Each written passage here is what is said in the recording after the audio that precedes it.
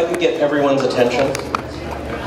This is nice. I don't have to raise my voice. Linda, are you? Here we go. Perfect. All right. My name is Richard, and this is Linda. Linda, wave. Linda's going to say hi in a minute. She's going to take a picture of all of us. Okay. I want to welcome everyone to the Dutch Chocolate Shoppe. My wife, Kim Cooper, and I run Lava. Chinta, raise your hand. Lava, Charlie approached Lava. Lava is a very, just a loose-knit collection of visionaries, Los Angeles Visionaries Association, people that do interesting things in Los Angeles. This is a very interesting thing to do in Los Angeles right now. So we're very honored that Charlie, and I don't see Charlie. Linda's Charlie left for Long Beach? Charlie's all over. Charlie is ubiquitous. We'll get to Charlie in a moment. Chinta, Chinta, pass out some flyers. I'm giving a bus tour next Saturday, History of Downtown. Half-price coupons in the flyer. Chinta's going to pass them out. We'd love to see you on the bus. We do lots of interesting stuff about history downtown. So when Charlie approached me and asked me if we'd do this event, I was so delighted. So we are in the interior of a shop that was opened in 1914. It was designed by Plummer and Field. We're going to get into all of this. The tile is by Ernest Batchelder and Batchelder. And we're going to get into all of this. Linda, do you want to say a couple of things? Because you've got stuff coming in. So I've got this bus tour next Saturday. There's a flyer for in the flyer. I'd love to see everyone on it. 2-for-1 coupon. Linda, you've got stuff coming up here at the shop. So let's go. Hi, I just want to give a friendly, hearty, warm welcome. Thank you so much for coming out. It's an honor to be involved with this project, and long live the Dutch Chocolate Shoppe. This is kind of the first formal, informal event that we're having here, and I'm thrilled that we can host this tour. Next Sunday that's June 3rd from 4 to 6, we're going to have one of what I hope will be a series of public discussions about Batchelder, about this space, about the arts and crafts movement in general. And that's going to be, again, with Brian Kaiser and Charles Cadet. So you can also go to the website Countdown to Batchelder, and I'm a public artist. I'm documenting visually the progress and other assorted things, and I'm putting it on the website, and you can check out the events, and you can sign up either here, but you can also go on the website and get signed up on developments here. So the plan is to reinstate this space to the original function, not the original function of the building, but the original 1914 function, when Batchelder was commissioned to make this extraordinary space, and get it back to a Dutch chocolate shop. So welcome, and have some chocolate from the fountain.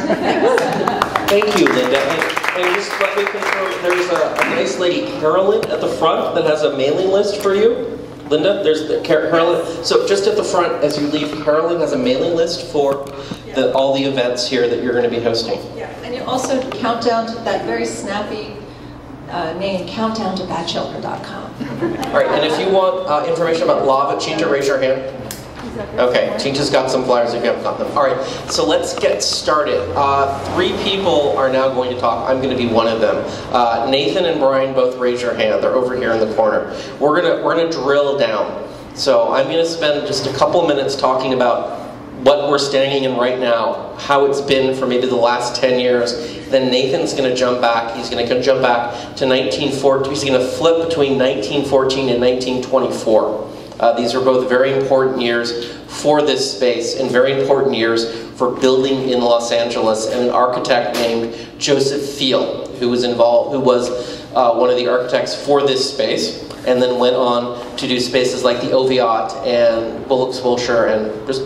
You're giving away all my stuff. Okay, I'm sorry. No need for you saying that. No, I want you to talk. And then Brian will just start to talk about the tile on the wall, which is why we're all here. So we're just, so very quickly, we're in this space. This Charlie, the visionary, who has opened this space up until about 2 months ago, there were bays of aluminum bays of roll-down gates, and this was broken up into an arcade. This had been an arcade since about 1996. So you just had individual shops. Each of these bays very naturally lent itself into being a shop. And Charlie took all of that down. God bless him. Most of what you're looking at, the tile, a lot of it was covered, which is why it's going to be okay, because people moved into their shops and they put up plywood and particle board and just glued it into place. I'm not sure. Doesn't look like they drilled anything into the wall, so everything is good. This is an interesting stretch of the world. We're at Broadway and 6th. Broadway is a really interesting neighborhood between about 2nd and 9th. You'll notice there are all these really beautiful buildings built between 1900 and 1930, and almost every building, like this building, is vacant from the 2nd floor up. And this is a really interesting phenomenon that started happening in the 1980s, where landlords are getting so much ground rent for their ground floor spaces, because this used to be much busier. During the week, this is a very crowded neighborhood. Even today it's crowded. And so they just would ignore the upper spaces. And so there's a movement to bring Broadway back and to figure out how to get back into these historic spaces and activate them, which is why we're here. And this is why it's so exciting we're here. And so this space has come out of a very long hibernation from about 1985, 86, when the last tenant, which was the Finney's Cafeteria, moved out. Finney's was here since the mid-1930s. And so this has been just reopened, and I'm going to stop talking, and Nathan, I'm going to let you talk about 1914 and 1924 and these two great building booms that the downtown saw. And Nathan is a dear friend of mine. Nathan's an architectural historian. We give walking tours. We have one at 1:30 today. They're all in that lava flyer. If you want to know more about Nathan, get the lava flyer. Nathan, thank you so much. And I like this microphone. That's because it's Mr. Microphone. Yeah. I'll be back to pick you up later. Hi everybody, I'm Nathan Marsak, and I'm just going to speak for about a minute because Brian Kaiser is the real star here today, and he's going to knock your socks off when he talks about Batchelder. And about Batchelder, Batchelder is obviously like the superstar here, above and beyond us all. I mean, we love Batchelder. I bought my house because of its badass Batchelder fireplace. As soon as I saw that, I was like, yeah, sold. And we love the Stole, aka the El Dorado, and all of its Batchelder, although there's a story there about whether it's, well, that's not important. And ask me when I'm not on camera. And the Fine Arts Building, of course, the most sublime space in all of Los Angeles, if not the world. And, but Batchelder would not have been with us were it not for, of course, Plummer and Field. And the importance of Joseph Field could not be understated, because they were the ones that said, okay, Batchelder, do what you're going to do, because they were these interior designers who went on to morph into Joseph Field and Bernard Paradis. And the reason we sort of chose 1914, 1924, 1924 is very important because, well, we sort of chose that as a good decade marker because, of course, at that point, the chocolate shop was basically completely forgotten. But at the same time, Los Angeles was experienced. Los Angeles basically like the richest city in the world at the time. Biggest oil. Not only, you know, we all talk about the oranges and the movie industry at the time, but of course, we were supplying like 1/4 to 1/3 of the world's oil at the time. So Los Angeles was everything. And Field and Paradis, of course, go on to do a little thing called the, oh, I don't know, Bullocks Wilshire. You might have heard of it. You might have been inside of it. And if anyone knows the Oviatt building, that's them too. And Desmond's Wilshire. Silverwoods. If you've ever been in any of the Bonwit Tellers in New York City, those are they. And like so many others, including Batchelder, did not survive. Who survived the Depression? But we'll be talking more about that on the Hill Street Walking Tour coming up at 1:30. I hope I'll see some of your faces then. And so that is what I have to say on that matter. I hope you found it elucidating. But more importantly, Brian Kaiser, please come talk to us about Batchelder. But Richard wants to say this. I have a question that you don't have to answer immediately, but I hope at the end of your talk you will. We're talking about Batchelder's downtown, so there's the Stole, 1912, Frederick Nonen, 4th and Spring, that has Batchelder tile. You've got the Fine Arts Building at 7th and Flower, that's a 1920s. 1924 Walker and Eisen structure. The entire interior two-story lobby is Batchelder. But the difference between the Batchelder tile, say for instance in the Fine Arts Building, and the Batchelder tile here is that the one in the Fine Arts Building was it just added the catalog. Yeah. Phil just went ahead and had an assistant go through the catalog and just pull stuff and then incorporate that into drawings, whereas almost everything you're about to walk us through today is custom tile, one of a kind. So this is, okay, I just wanted to just get that on the table immediately because that's a really important difference. And the Fine Arts Building is open today at 7th and Fellow. They're open 9 to 5 every day. And the El Dorado, formerly the Stoll, you have to call. I don't know, they're having some issues with being open. I don't know what they are, but they're just not open. Brian, thank you. I can't wait for you to tell us about this great tile. Okay. Well, thank you very much, Richard. Once again, my name is Brian Kaiser, and the reason I'm here, I guess, as far as my history is concerned, I own the home of Rufus Keeler, who was the founder and manager of the Malibu Potteries out in Malibu, owned by the Ringe family. So Mr. Keeler was making tile very close to the same years that Mr. Batchelder was making tiles, so they were, I hope, friendly competitors with each other, although the style they used was very, very different. The man who should be here today really is Dr. Robert Winter from Pasadena, who's certainly one of the greatest architectural historians of Los Angeles, and really spent his life studying Ernest Batchelder and writing the book. And he's still with us, and his mind is as sharp as ever. He's a wonderful, wonderful man, but I think he's around 90 years old, and really it's very hard for him to leave the house. So I'm really here in lieu of Dr. Winter, but I know he knows what we're doing, and he's very excited about this as well.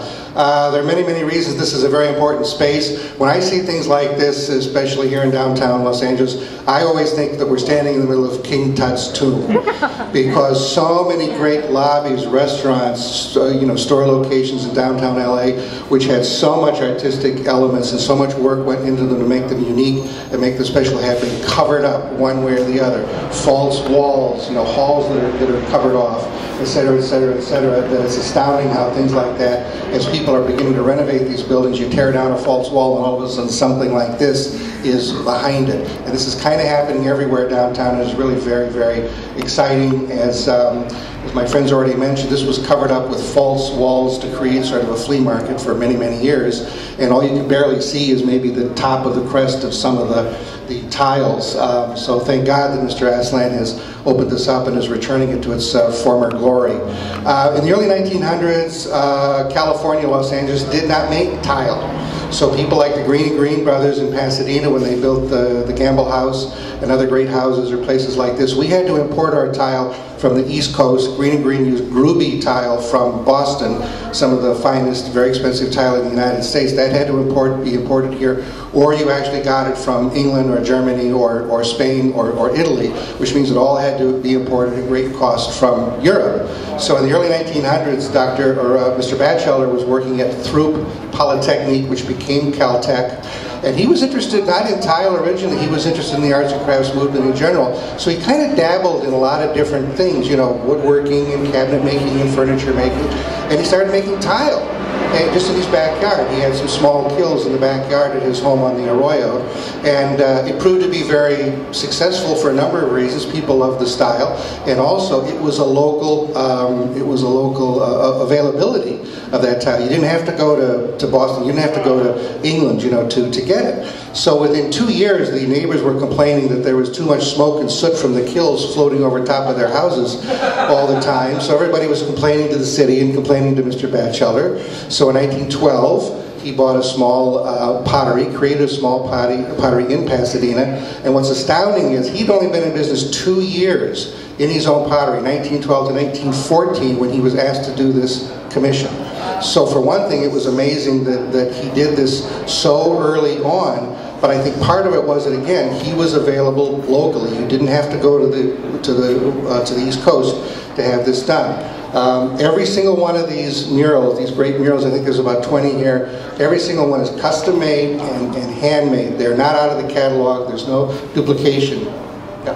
This was the first job he did with his own proper studio. That's what you told me. I just want you to reiterate that. The first major, yes. Yeah, he'd been in his new pottery. Yeah, he'd been in business about 2 years, but this was the first major installation that he got for anything like this. To sort of appreciate what it takes to do this is to do something on this scale. He did a lot of research on Dutch daily life, you know, books and libraries and archives and what have you, and he chose the scenes or amalgamated them or brought them together. And then he had an artist create what he called cartoons, which is full-size images of what they wanted to create in just sort of an outline of the images, just, you know, just black on white paper. Then the greenware tile, which is the tile when it's still wet, when it's still moist, just the bisque clay, but the wet clay is laid out on the floor, full size on the floor of the studio, and the cartoon, the full-size image is laid down over the greenware. This is all just done on the floor. And then what they called a modeler or sculptor, a sculpting artist would come in and literally sculpt with that piece of that 6x6 piece of the cartoon laid down over each one of these tiles. He would carve, he would sculpt out every single tile to match the cartoon. So when all these designs were hand carved into each one of these tiles, then they went into the kilns and they were fired, and he put in not a glaze, Batchelder tile is not glazed, but he put a finish in the recesses of the tile, and then it was ready to go. A really important thing to sort of understand here, and even tile people don't always connect to this, but I've done a lot of tile salvage and restoration in a lot of historic buildings. The dark brown you're seeing here is not a glaze. Batchelder tile is what's called engobe tile, and engobe tile basically means the tile is the bisque body of the tile itself. There is no glaze on top of it. It's very soft. It's very, very soft. One tile over here, later on you can come over and take a look. There's one 6x6 and the feet of a little girl have been cleaned back down to the original. Engobe tile is like a sponge. It's very open. Without a glaze, it would collect all the dust, all the dirt, especially in a space like this. They didn't have sealers like we have today, so they used shellac. So once the Batchelder tile went up, it was customary at the time to put shellac over top of that to protect it, but sadly enough, shellac goes bad. It just goes very bad. You take an old piece of furniture from the late 1800s or so, it looks like it's being painted brown, and it hasn't. The shellac has gone bad. So you've got a shellac surface here which was meant to protect the tile, but has gone very dark. It's not a glaze. And then sometime between 1914 but before 1924, the Dutch Chocolate Shoppe, for reasons we can only speculate on, didn't think the murals were colorful enough. So they hired someone, and Dr. Winter thinks this is a possibility, they hired somebody from the Batchelder studio to come in here and hand paint all these murals. Because Batchelder tile is very, very subtle. The colors are only in the recesses. But here you can see everything is very, very colorful and very bright. That was added later on. That's not original. But to protect that layer of paint, the painter then had to put another coat of shellac over top of that to set it, to set it and protect it. So there's an interesting question even now, and it's not up to me, as to how far back the restoration, should go. And that's just an honest question about how do you, that you always find, how do you restore something, or how far do you go back?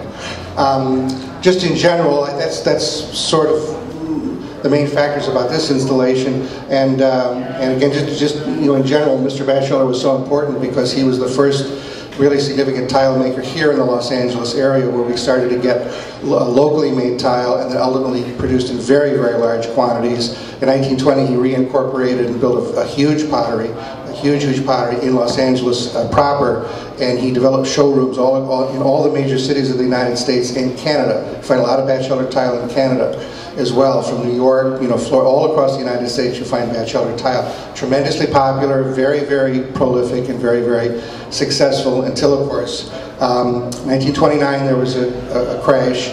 A lot of people don't realize there was a recovery from the stock market crash in 1929. It wasn't good, but there was a recovery. And a lot of businesses across the United States, Malibu and Calico, all these wonderful potteries, were hanging on kind of by their fingernails.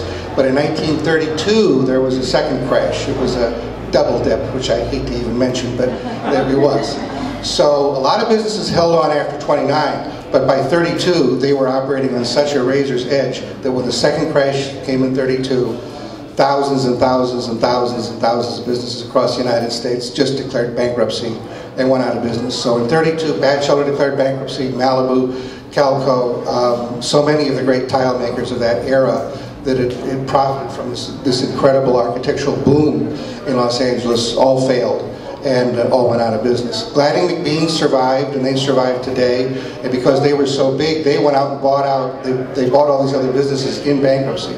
Some they maintained, and some they just took the machinery and closed down the buildings because people couldn't afford this kind of tile anymore once the Depression struck, and styles changed, of course, very much. The Deco and the Moderne was starting to come in.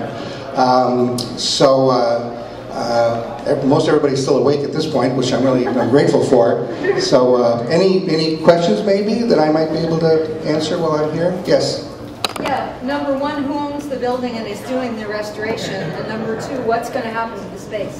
Well, they're trying to restore it back to the original concept of the Dutch Chocolate Shoppe. There's a family by the name of Asland that's owned this building for many, many, many years.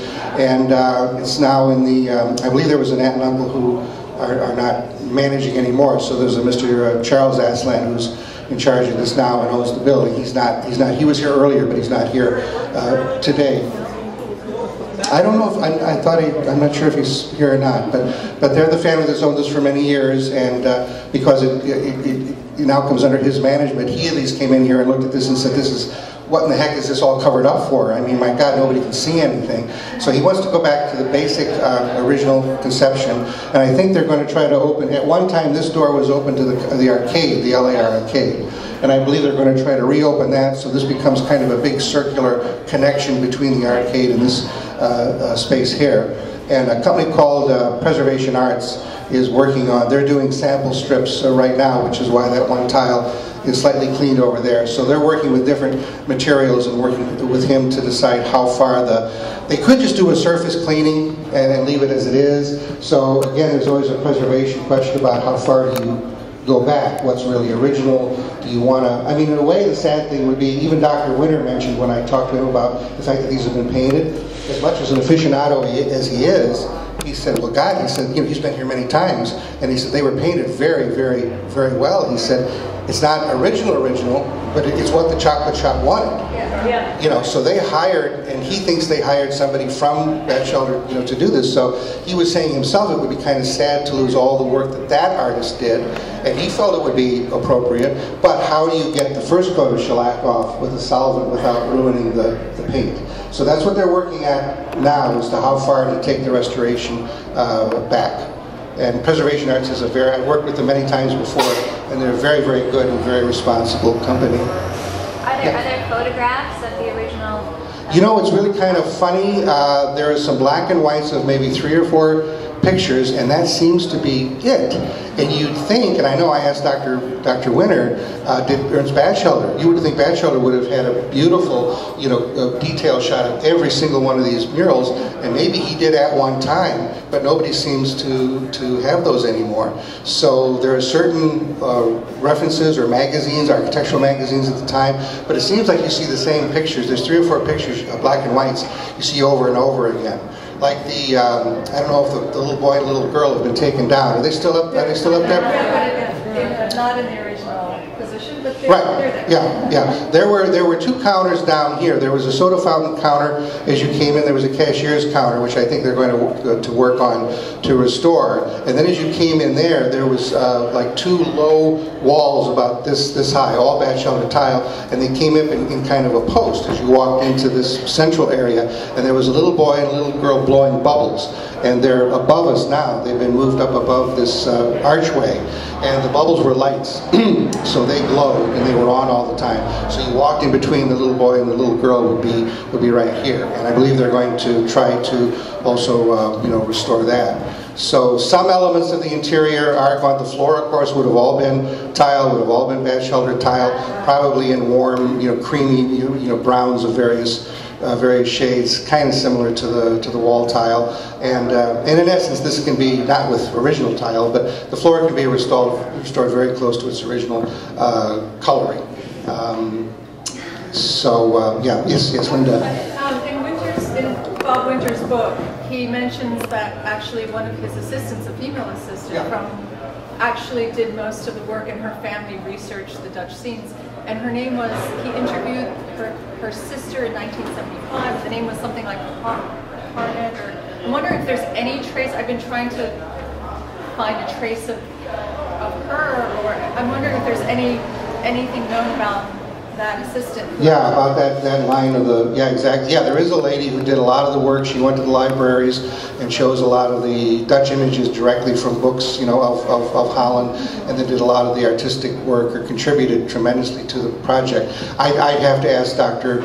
Winter. His memory is very, very good, but, you know, he's, God bless him, I caught him the other day, and he only stayed on the phone for like 5 minutes, and his stamina is so bad. And he says sometimes he either doesn't hear the phone or he just doesn't answer. He has such bad days. But yeah, there was a branch of the family, and whether he might know whether there's a connection to the family or her descendants, but I don't know. I have to ask Dr. Winter about that.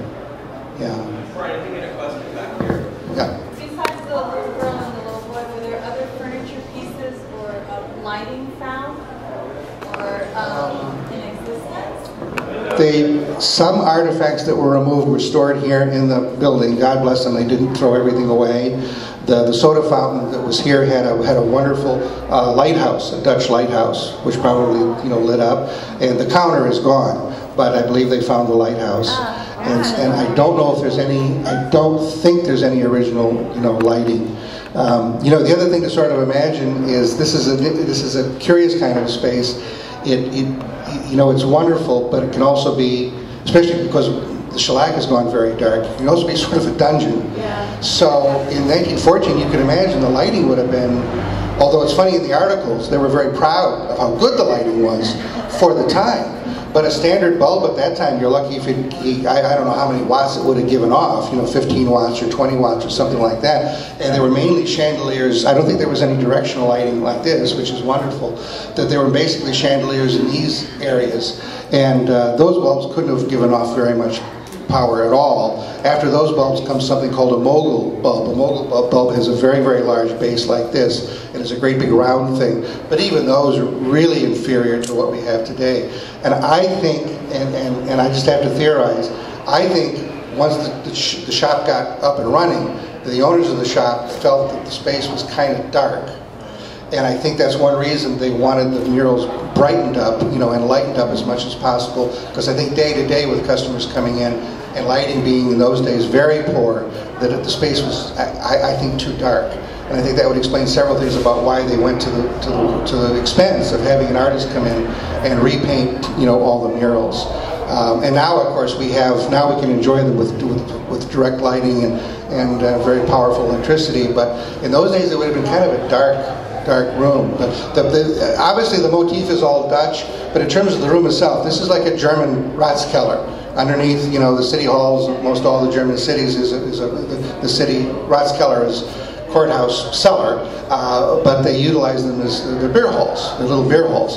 So the groining that you see here, this kind of architecture, the shape of everything here, the overall design is really like a German Ratskeller, and then the motif is Dutch, and that's where they got their inspiration, you know, from Don't that. forget this.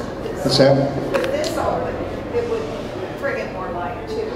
Yeah, there'd be. I just don't know. I never saw that without. That door was that. There used to be a panel there, and that was not open until the late 1970s. Yeah, there was another mural there. So there wasn't an entrance to No.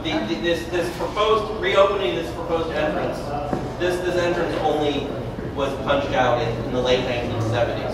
And they took out some drives. There was a panel, and the panel is in storage. So originally there are 21 panels. I don't remember I think there are 20. So there's 20 panels up, and this panel is in storage. And I hope that this door will be open once it opens, because that's just going to bring traffic for positive public space. I think they just want to reopen this to the arcade to get traffic. Because otherwise, if you stop and think, I mean, you walk out on the street, and this is one of the funny things about when I talk about, you know, King Tut's tomb. Walk out on the street and go to the other sidewalk and just look over here.